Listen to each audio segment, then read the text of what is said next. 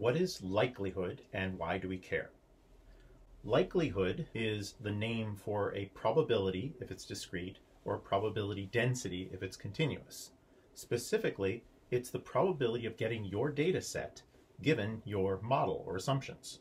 There are endless possibilities for models, but we don't actually care about all of those. We actually want to know what's the best one.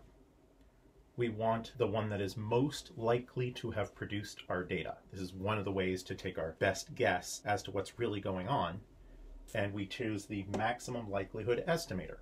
Alternatives are things like finding the minimum variance unbiased estimator, which is often the same thing but is sometimes different. So statisticians argue about which one to use when. So to find the maximum likelihood estimator, you get a formula for the likelihood, and then you do the usual. You take the derivative of it and set it equal to 0 to find where it might be a max or a min. Now there's a couple of tricks here. It's okay if you don't know the likelihood closer than a multiplying constant, right? You see, you have the same shape of the graph, it just might be taller, so its maxes and mins will be in the same place.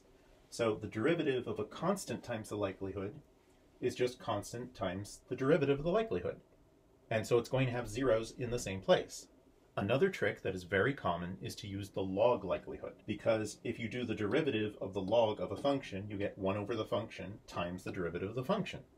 And sure enough, that's going to equal 0 exactly when L prime equals 0, which is what we were after.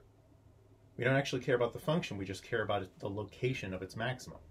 Another option is to square the likelihood and find where that is a maximum. Because if you take the derivative of likelihood squared, you get 2 times likelihood times the derivative of the likelihood. And in that case, it'll work just fine because we don't actually care about the likelihood, we just care about the maximum likelihood estimator. We want our best guess for where the function hits a maximum.